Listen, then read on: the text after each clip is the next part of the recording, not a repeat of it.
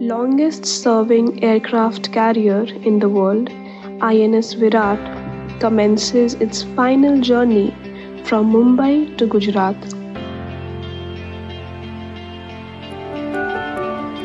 Women officers to join as observers for the first time in history in the helicopter stream of Indian Navy.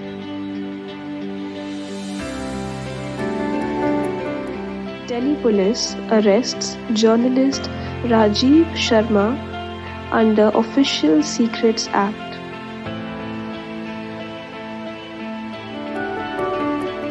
International Day of Peace observed on September 21. Election Commission of India to organize international webinar on 21st September 2020.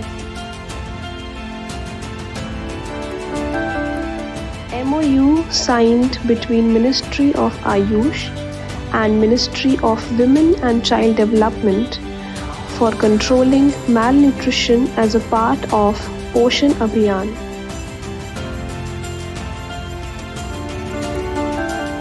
India's first CRISPR COVID-19 test developed by Tata Group and CSIR IGIB approved for use in India.